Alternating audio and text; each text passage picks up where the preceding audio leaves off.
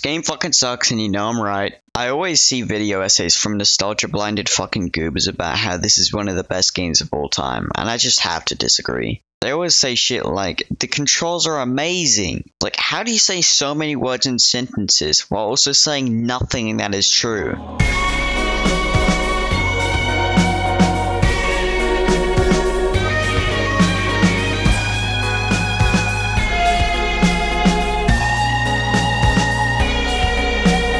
I guess I'll start there. People often say this is one of the best controlling 3D games. Some even go as far as to say it's a gold standard of 3D game control. But this is the first ever 3D platformer by Nintendo. They already struggle with their controls of some of the 2D games. How are they gonna get their controls right on their first attempt? Well, the truth is, they don't. First off, much like Mario 1 and Land, there is very little air control, which is already a problem on its own, but as we'll clearly see, that is not the only issue here. The game will also do this weird thing where to avoid immediately turning around in another direction, which could look a little jagged, they make Mario do this circular walking motion instead of immediately turning around. This already isn't a better approach to movement than simply turning around, but the issue becomes more apparent on maps with thinner platforms where it's much easier to fall off because of this transition. Mario only does this when he's moving and you make a 90-degree turn, which is a little annoying but bearable. But it becomes way worse when you start skidding, because no matter which direction you hold, Mario will do the circular motion and it's much more difficult to simply turn around without falling off the platform you're standing on. This problem is also made way worse when you take into consideration how shit the camera is in this game. Even fans of the game agree, it's that poorly done. Often you'll try to turn the camera in a different direction and it simply won't for no apparent reason. The camera angles themselves can also be utter shit, like this bridge in Wet Dry World that has a sideways camera angle that makes it way easier to fall off. It also can't be moved in a full 360-degree angle. The game always increments the camera angle by a good 60 degrees rather than letting you smoothly rotate it to your liking. The camera controls are also inverted by default and can't be changed. They could have easily added an option, but they didn't, and I don't know why games functioned like this back in the day. It's just a weird decision that doesn't affect the quality of the game. Honestly, the only good thing I have to say about the controls is that there's a bunch of cool new additions to Mario's moveset, like long jumps, side flips, back flips, triple jumps, a bunch of new moves. Mario is super versatile. You get a glimpse of how shit the controls are as soon as you get control of Mario 2. You spawn in these little grounds outside the castle, and there's signs scattered around the place teaching you a few basic things about the controls like jumping, climbing, and swimming. This place is meant to be a sort of playground to get used to the controls, and that would be fine. If the controls were good, there's also smaller qualms I have with the controls, like turning around while underwater being a bit slow, or the turning while sliding being jarringly instantaneous. Flying with the wing cap is just a bit too difficult and unwieldy. And these are all little complaints that just add up to be hands down the worst controlling game so far. The back controls wouldn't even be a huge problem normally. I mean, sure, it makes the game less fun, and it could lead to annoying moments, but it's whatever, you know? It wouldn't ruin the game. That would be the case if the level design didn't pair with the controls horrifically. The level designs are inconsistent first of all. Some of the levels like Bob on Battlefield and hell even Fall to a Mountain can be really fun. I especially like Bob on Battlefield, probably the only good stage in the game. But the level designs just in general don't pair very well with the controls, and it ends up emphasizing how shit the controls are. I especially remember this being a problem for Womp's Fortress and Lethal Lava Land, since there's a lot of thin platforms that don't go well with the less than precise controls of the game, and the poor matching leads to a lot of falling. Levels with thin platforms could and have worked in the series before and after this game, but these levels just don't feel like they were built around Mario 64's clunky controls. They feel like they were built around a game with controls that are 10 times better, like Mario 3D World or something. They should have taken design elements from the castle grounds, since again, it's meant to be a sort of playground to get used to the controls. Oh yeah, speaking of the castle, there's a full-on hub world for this game in the form of Peach's castle. And look, I'm not even gonna try to defend it, because it's a massive letdown from Mario World and Mario Land 2 if you ask me. First off, at least to me, it doesn't even look nice. The game in general doesn't look great, but there's a certain charm to the visuals in certain areas that just isn't here. It looks relatively nice in the main area, especially the courtyard, but everywhere else just feels a bit bland, even the basement. Like, the basement is different and all, but why is it made out of metal? Everywhere else is made of brown bricks, so I don't really get the point of the metal. And why is there water down here? And better yet, why does the entrance have a curved hallway? And honestly, there's just this lack of real building architecture. It's distinctly a video game world and not remotely immersive, because there's just areas that shouldn't be here, like these giant hallways that just lead nowhere, or these holes in the walls at the 3rd floor that just lead to these tiny rooms with levels in them. It's not immersive in the slightest. And why is there just this giant fucking clock? The pendulum is basically the size of Mario. The castle also just feels empty, even abandoned. There's a few toads and there's booze in the courtyard, but that's basically it. And if there's really just these toads and Peach living here, then first of all, that's depressing, and second, why is there so much space to roam around? Clearly there isn't going to be too much overcrowding, is there? We've got the immersion out the way, but does Peach's castle at least feel easy to navigate? Mostly. The first room and the basement are easy to navigate, but the 2nd and 3rd floor have weird design quirks that make the map slightly less fun to navigate. The 2nd floor doesn't even have anything that gets in the way, but the fact that the painting that leads to Tall Mountain, which is one of the best levels in the game, is tiny is a little dumb. This painting is barely bigger than Mario, yet entering it leads to a level which is really dumb. And the 3rd floor just has the dumbest design flaw. As previously mentioned, there's these holes on each side of the room that lead to level entrances. But the holes are so stupidly high up, I don't even think a triple jump can reach them. You have to use a side flip or a triple jump to get on this platform and then jump through, which is already a little more effort than you realistically should need to put in. But then this hole doesn't even lead to a good level, as it leads to Rainbow Ride, which is the 3D equivalent of a fucking auto-scroller. If this sounds pedantic as shit, that's because it is. That's what this game is full of, a bunch of minor annoyances, and after a few hours of playing the anger adds up. But at least the level designs are easy on their own. Let me talk about the weakest part of the levels, that being the power stars. In each level, there's 6 different missions that, when completed, reward you with a star, which are used to unlock new levels, most prominently balance levels. And I'ma be real, most of these suck. A lot of these stars are either ambiguous as to how you're meant to get it, or just flat out too hard. Like this star in the very first level, needing you to ground pound on this pole to let the chomp free and get the star. First off, it's centered around a move that most people wouldn't even know existed beforehand, considering the game never tells you about the ground pound. But this would be completely fine if there was a sign nearby telling you, the player, about the ground pound. And there's also nothing to let you know that you gotta hit the pole in the first place. And then there's this one's my favorite, where you have to use a cannon in Womp's Fortress to fire at this random ass power on this random ass wall to break it and find the star. Who the hell is gonna do that? Nobody, that's who. Because there's nothing nearby to tell you what to do. No indicator as to what you're supposed to hit, no signs, no nothing. It's even worse that you have to use the cannons, as added on from the shit depth perception is the unpredictable trajectory of the cannons. All they needed was to add a little indicator showing where you're gonna land, but clearly Nintendo didn't give a shit. There's also these names attached to the missions, like watch for rolling rocks, but these often don't give you any hints as to what you're meant to do. You have to go through this valley and avoid the boulders, but after that you have to wall jump here and find the star. Huh? Nothing tells you that it's up here, it just is and you're meant to find it. I mean really, all they needed to do was put a platform here instead of the door in this mission specifically, but all other missions have the default door. It's really that simple, as the game already has things that change in certain missions, namely the ship in Jolly Roger Bay floating atop the water after the first star, or the tower at the top of Womp's Fortress after once again getting the first star. Actually, hold on, let me just mention something pertaining to that too. So when you collect a star to finish the mission and the game needs to add stuff for the next level missions, it'll kick you out the level, which is a decent way to transition to the new version of the level. But why on earth am I kicked out of the level for collecting a star that doesn't even change the level in any way? I mean, quite literally, they could have just had an option pop up asking if you want to stay in the level for normal stars. So you can say to get more without getting kicked out, and also willingly leave the level if you have all the stars you need. It's a really simple option they easily could have added. I mean, the stars you get in the hub world already appear with the save option, so they could have just taken that and made it exit the level instead, and apply it to all the stars that don't change the level. It's such an easy addition, and it's such a dumb decision that it's not here in the first place. Levels are also just really inconsistent once again. While I don't think many of them really fit into Mario's control scheme, some of these levels are really amazing, like Bob on Battlefield and Tall Mountain, while some of them are just terrible like Tick-Tock Clock and again Rainbow Ride. This wouldn't be such an issue if you didn't have to play every level, but you probably do because the average person isn't going to collect all the stars in one specific stage.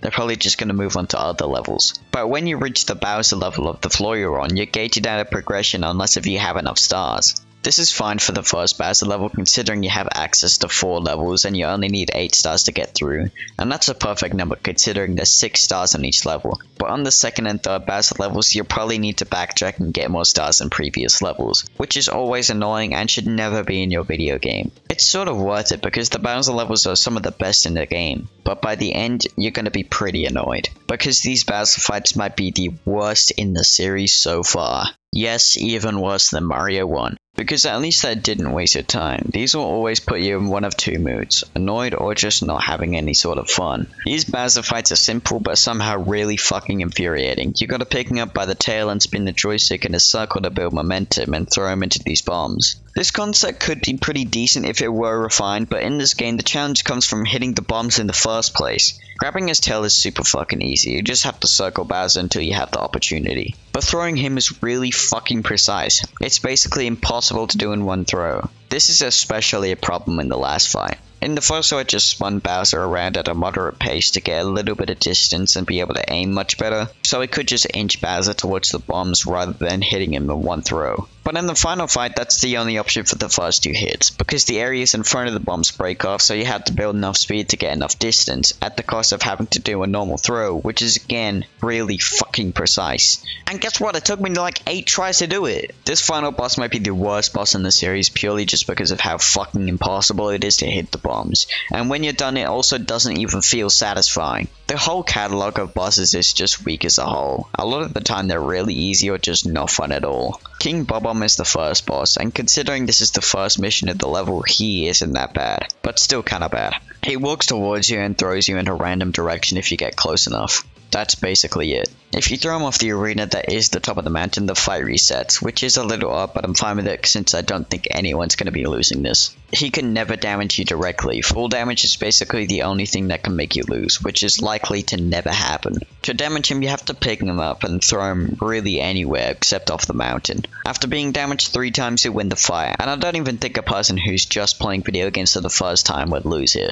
The Wump King is next, and he's also not that good. Like the Wump enemy, this guy is based off of, he'll slam his face onto the ground in an attempt to hit you, and to damage him you have to ground pound on his back when he's on the ground. It's a fine idea, but someone really needs some backup enemies to make it harder because it's still too easy. In Big Boo's Haunt, you can find the next boss, King Boo. And what do you fucking know? It's really easy. Wow. You just gotta ground pound them from behind 3 times to win. It's not that fun though. You have to fight him 3 times in this stage, which I question the decision of since it's the same every time, and makes it basically a waste of a level. Hey, at least you get 3 stars. I haven't fought all the bosses in the game, and maybe there's something to write home about for those bosses, but I really can't be bothered playing more of this game to find out. There is another character that could technically be considered a boss since you have to go against him, but he's more of a minigame, and that's Koopa the Quick. You can find him on the second mission of Bob-omb Battlefield, and as his name implies, it's a goal to race him to the top of the mountain. And this dude just kinda sucks.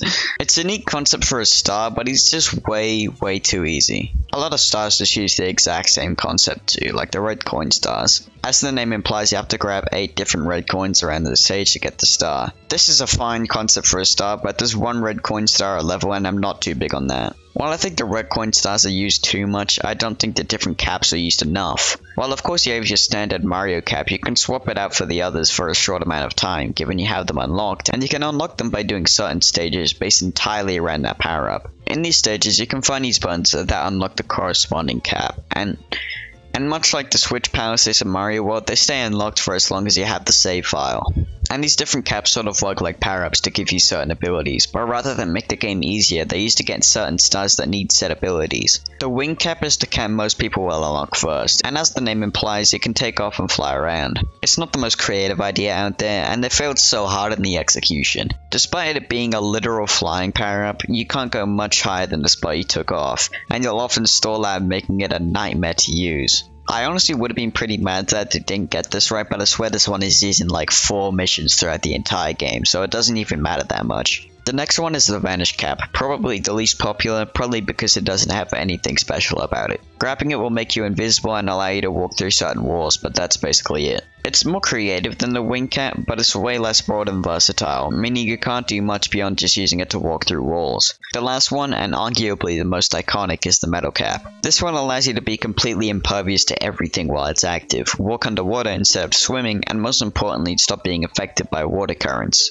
Overall, these are all fine power-ups. I think they could have been touched up a bit though. With the Wing Cap, they could have refined the controls a ton and allowed a higher peak height. With the Vanish Cap, they could have maybe added an extra ability, like adding an extra floaty jump or a double jump. And with the Metal Cap, they could make the jump lower to emulate heavier objects, and maybe have puzzles that surround that downside, but have the Metal Cap be mandatory to progress, which could make it a lot more interesting to use. Honestly though, I think that my biggest complaint with them is that, again, they're super underutilized. I can only think of about like 6 missions that make use of these. Obviously, there's a little more than that, but they really aren't used as often as they realistically should be, especially considering you have to unlock them. I really thought Nintendo would make use of these more throughout the game, considering they have their own stages dedicated to them, but I guess I shouldn't have expected anything from this game. Honestly, I'm kind of noticing a theme from this game, and that's that there's always really cool ideas that end up being executed horribly. Like Tiny Huge Island, it's a really fun concept for a level having 2 versions of the map, big and small, that you can switch between by going into these pipes. That's a great idea, but it's executed pretty poorly considering it's faster to get places when you're big, but as a downside it's infinitely more infuriating to navigate. But I think the peak of this shit execution has got to be the 3D environment itself. Some of these levels take advantage of the new dimensions super well, like Bob-omb Battlefield, but some of these levels like Tick-Tock Clock feel way more frustrating with the advent of a third dimension, and it just feels like an extra thing to take into account when jumping around the levels rather than a fun new addition that adds new gameplay and exploratory opportunities. There's also just generally a lot of minor things that are complete bullshit in the game. Like in Shifting Sandland, one of my least favorite levels, there's these bits of quicksand that on contact just kill you instantly, and I just don't get the point in that. Or game overs in general. In previous games they would just send you back to the start of the game, but here getting a game over just sends you outside the castle. Like honestly, even though I hated the game over system in the previous games, I honestly kinda hate it more here because at least in those games it didn't feel like a waste of time. In this game, the fear of getting a game over is almost non-existent, and it just serves to be a minor annoyance rather than send you back to the start but you get a high score, which was basically half the goal of games back then. I don't even know why they're here if they do basically nothing. It's just a strange decision that they're here in the first place. If I had to mention anything good about Mario 64, since I really haven't complimented the game once in this review, it'd probably be the presentation. While this game objectively doesn't look very good and Mario looks like an Alibaba item that costs $5, there's a certain charm to the whole look of the game. And on the thematic elements, I have to say, the level themes are pretty boring for the most part. I like Whomp's Fortress and Tick-Tock Clock, but the rest of the themes are either pretty generic or thematically ambiguous. Like in Wet Dry World, there's this sunken town section completely segmented from the rest of the level, and I'm not really sure what the rest of this level is meant to be, honestly. It just feels like scattered platforms with no rhyme or reason. And with Rainbow Ride, the description I just gave to Wet Dry World applies here more than it does there. At least that level had the skybox in the sunken town to go off of. This just has nothing, it's literally just a handmade obstacle course. And with the levels I haven't mentioned yet, they're just snow level or mountain level. Though the graphical and thematic presentation wasn't perfect, the soundtrack fills that void completely. My god, there's so many good songs here. I'd say it's a little overrated, but it's still pretty great all around. Bob-omb Battlefield has a great song, same with the water levels. It's great how the general sound of the songs matches with the areas, like the Cool Mountain or the fucking Curse of Ra theme for Shifting Sandland. And while the soundtrack isn't nearly as good as Mario World's, I don't even think I have to say that. I think the Credits theme might be the best in the series. It legitimately gave me goosebumps while listening, and I don't even like this game. And it's a great way to wrap the whole thing up. But yeah, that's Super Mario 64. What the fuck happened here? I'm sorry, was making a good game too hard for you? Okay, to be fair, this was one of the first 3D games and one of the first 3D platformers, so the window for fucking up was extremely large. But I didn't think they'd fuck it up this bad. When you're making a 3D platformer, well, you should prioritize over levels, graphics, music, story, everything in the game is how the game controls, and they clearly didn't understand this. I may end up liking it more in future playthroughs, but as of now, I think I hate this game. I'm totally fine with people liking this game, really. Just don't shove it down my throat. It's already the highest regarded game of all time, so stop sucking its dick for once and play something else. I wouldn't even say terrific, or even one of the worst games of all time. But I think all of the poor decisions and terrible executions on otherwise good ideas brings this game down to being objectively mediocre at best. And I think the only reason people like it today is because of nostalgia bias. And yet they somehow like the game so much that they say it as one of the best games of all time. It's not. I know I sound like a huge asshole when talking about this, but playing this and even writing about this put me in a bad mood. It's not my fault. Mario 64 is going just above the bottom of the list. Fucking hell. At least Mario 64 has good aspects, and it does set itself apart too, which is what puts it above the lost levels. But Mario 1 is less unbearable to play, which puts it above. This game put me in a really shit mood, and I'm about to be in an even worse mood because the next game is... If a nuke hasn't arrived outside my house for my hatred of Mario 64, it'll definitely arrive for my dislike of this game. Mario Sunshine has always been one of the more contentious titles when it comes to the Mario franchise, and I can't see why. Mostly because I think everyone should hate this game. If you haven't played Mario 64 yet, I'd honestly pass on it, because you're very likely to find very little enjoyment from this game if you don't have nostalgia for it. If you're thinking of getting the Nintendo Switch Online expansion pass to play this game, just don't. Man, I'm really not holding up too well with this. This marathon was really fun until I reached this game, and I think we might be heading downhill. Well, might as well get it over with.